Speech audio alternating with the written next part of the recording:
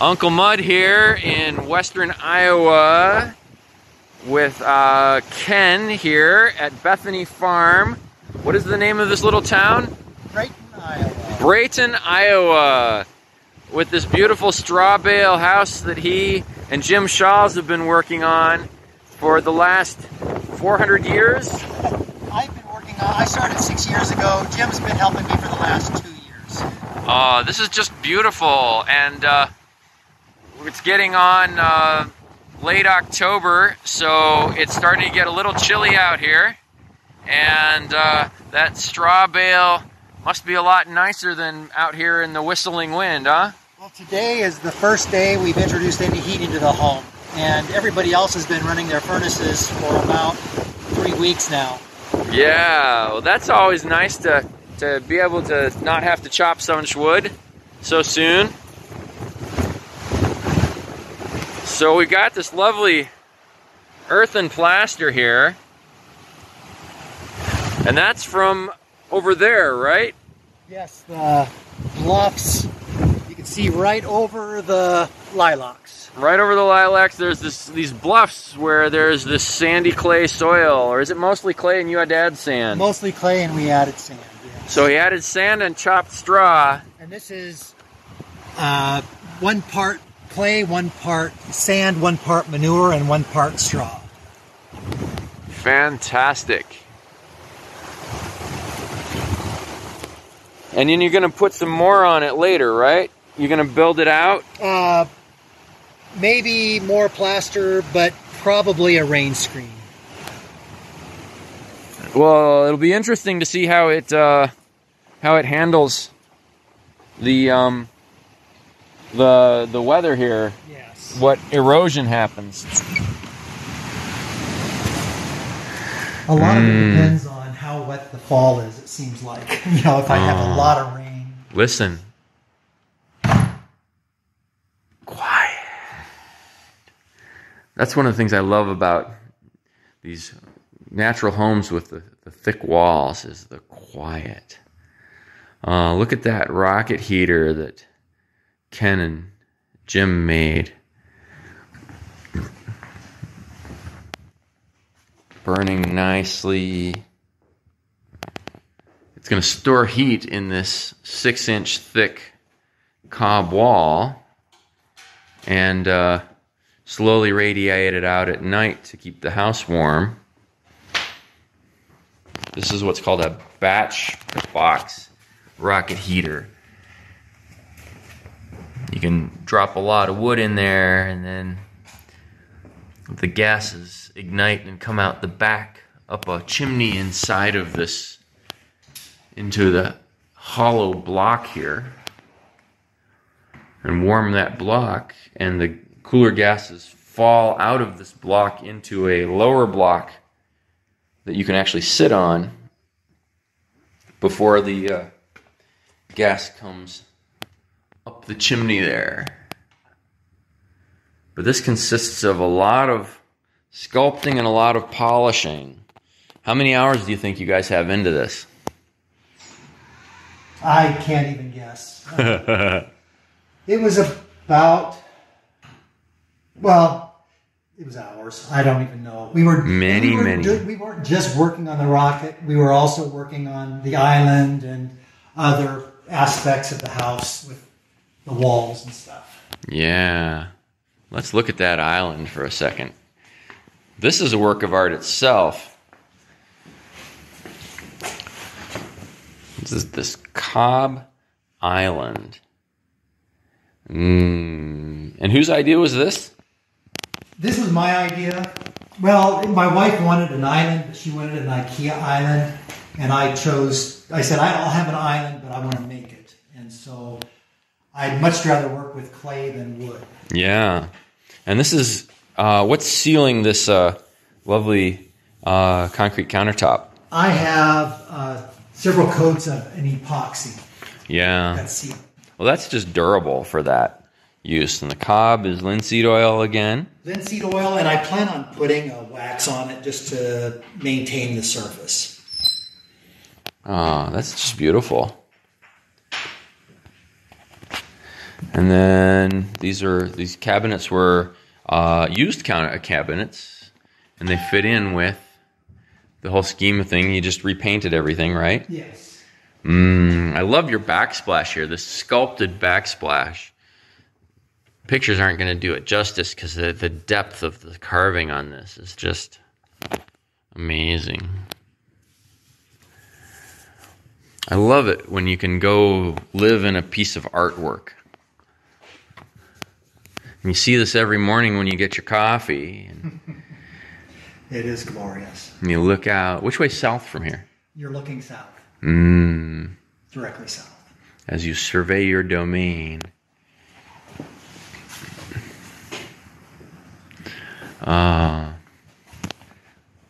That window's got to be a cozy place to sit on a sunny February day. It is nice. Except I was plastering outside, and you can see I got some muddy water on the windows.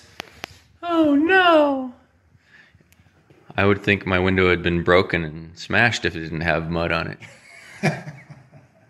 I love your footrests here, how you've sculpted things. And you said the kids from camp helped you on this? They helped. Some teenage girls helped sculpt the rough clay. I mean, it was a heavy clay straw mix that was sculpting that.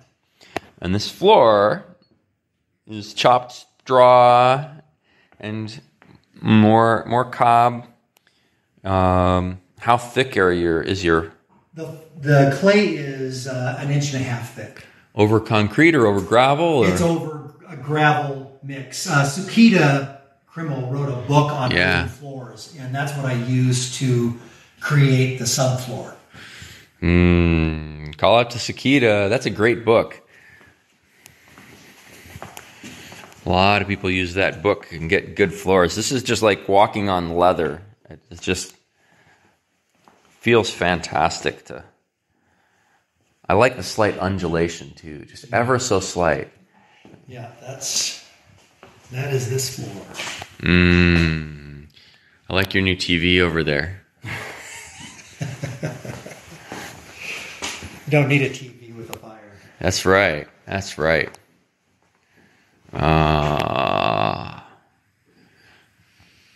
That's just so comfortable.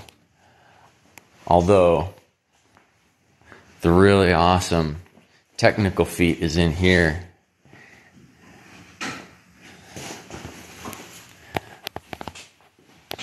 This is a sink made out of mud. I love it.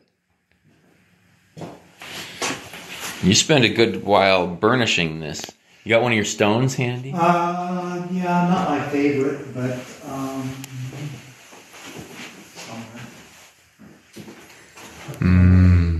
I love the sound quality in the house.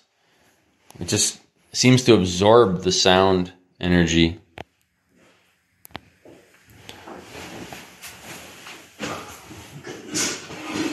But look at this cob vanity with a cob sink. That same sculpted sand and clay and manure and chopped straw. Here's a couple of the stones. These stones. Definitely not my favorite ones. Just polish and polish and polish until it's all burnished. And then what was it? Linseed oil and beeswax on this? Linseed oil, and then I love the carnauba wax. It's a carnauba wax. Look at a sink made out of mud, and it doesn't get muddy. I followed Sigi Coco's recipe. Sink, so. Did you follow her sink she was making that she posted online? Yes, on Facebook. That was how this is here. It's inspiring, wasn't it? Very inspiring. Everything she does is inspiring. That's beautiful. We got a little pantry there. I love the lines with the lights up there. You got some little lights up there. Yeah, little a string of lights that just give it nice. Give it a little shadow. And then you got your pantry in here, so it doesn't have to be so cluttered elsewhere. Oh, and the laundry room here with a nice door to the outside. This was the very first room we plastered, and you'll see a difference in the plaster on that side of the room versus this side of the room. We added wheat paste on this side where this one didn't have wheat paste in it. Yeah. And that was a repair. Yeah. A water leak. Oh, no. From the roof? No, I built the chase, and during the process of building the chase, I put a screw into a pipe. Oh. And it leaked, and so I had to tear out that whole section and put in rock wool and lath and plaster. Mm-hmm. This is a clay Elise paint for the ceiling here. Over plywood, right? Over plywood, yeah.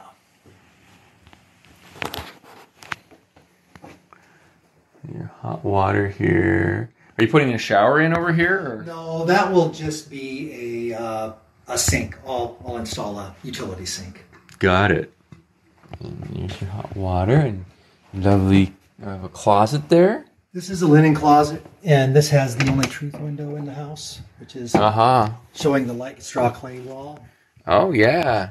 A little dark. A little dark in there. I can put I don't have a light there, but yeah, but there we go. That's the light clay straw truth window. Ah. And that's not much to show. Oh no, this is the process. Okay. This shows the true the facts of life of living in a construction zone, so that you can get amazing stuff like this. See, I need a room like that I can throw everything in. Except that then I throw everything in there, and then I have to have another room like that to throw the rest of everything in. Yeah, it's in building a house. It's always moving stuff from one place to another place to another place. Because yes, I love your clear story windows throughout the house to let air circulate and light. Having a little bit of borrowed light from each room to another room. Yeah. I love walking down the hallway where I see the daylight. Exactly. Yes. There's little clear stories. Now, unfortunately, you don't have the kids over so much because that would, the noise of people while you're trying to sleep gets Eventually, I will put up, open the whole. Little stained glass or something. Yeah. Well, this is a much bigger adventure than the other one, isn't it? Yeah, this was a big project. Wow, it's so fantastic, though. Jim Chalice came up with the basic design of the sink as far as the 3 tiers. Mm-hmm. It created a vanity area where my wife could put on her makeup here. And you got to leave the light like that. Just like have this all perfect with this just little hanging light. I don't think so. Why are you sleeping in the garage again? Yeah, Big bathtub or shower over here? Yeah, we're thinking of either a clawfoot bathtub, possibly a shower. Not quite sure. So this is my tub of plaster that I'll be using for the cabinet of the vanity. Oh, that's beautiful stuff. Oh, the kitty's got in it. Oh, probably. Yeah, but oh, that's nice stuff. Oh.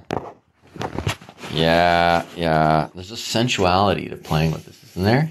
It's a lovely plaster. It really is. You can dump it back in there. I was going to put it in my pocket, and all the way across Colorado, I'd just be like putting my hand in my pocket. There's a bucket of water there if you want. Oh, it almost feels bad to wash it off. That's so nice. There you go. No, I got it. Oh, I got it. Okay. Right on my jacket where it goes. Yes. Oh, what a fun house. Thank you for sharing this with us. I am really glad that you came. This is just so lovely. And you walk in the door and you're confronted with this. How does it compare to how you felt coming into the trailer? moving from a trailer after living in there for 8 years to this, sheer delight. I mean, we have closets, we have real walls, we have health. It's just been a complete change. It is quite lovely. Yeah, we have art. Art to look at every day. Yes, we live in art. Yes, that's the lovely thing about the glass, was radiating heat from almost the moment you started it. Yeah, that is nice. That's just beautiful. Northstone is where I bought all my hardware from. Northstone. And they are really good to work with. And do you remember what Jim's website is? We'll have to put it on the video because this is really great. Let me look it up to make sure.